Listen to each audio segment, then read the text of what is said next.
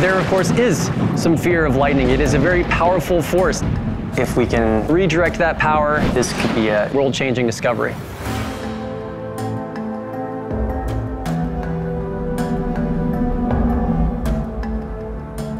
So I joined the Marines at the age of 18 because I was a person who was really committed to trying to better himself, and I heard it was the most challenging. Getting to really learn how to focus, that was probably one of the luckier things that could have happened to me. Each time that I went out to the field to do training, I was getting a lesson in crazy weather patterns. This is something that has been with me since I was a boy.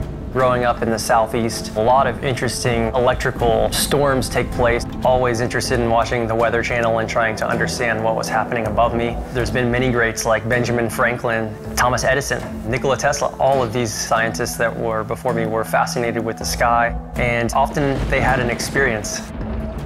While I was on a MU deployment, we were parked off of Iwo Jima. The Marines won Iwo Jima.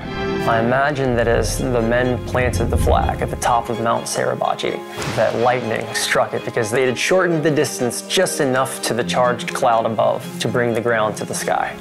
It was the exposure and being able to put together all of those pieces that helped me unlock this mystery of how to absorb lightning.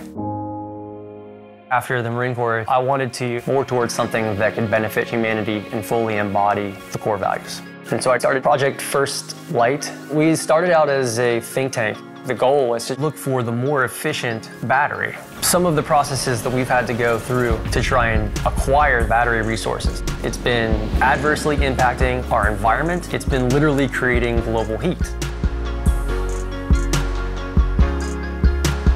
The potential of lightning as a renewable energy source has been misunderstood for years. But the average strike that takes place these days can power 56 homes for a single day.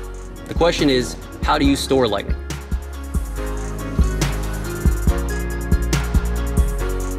Asteroids are comprised of the materials that we are searching for. Our technology will improve the quality of life for people across the planet and reduce toxic waste. I came over here to DC to meet with the Energy and Commerce Department in the Marines. The things that I learned, the core values, honor, courage, and commitment. This project, it helps me embody those values and fight for the rights of others who aren't able to stand up for themselves. I'm so fortunate to be here, and I'm proud to call myself a Marine.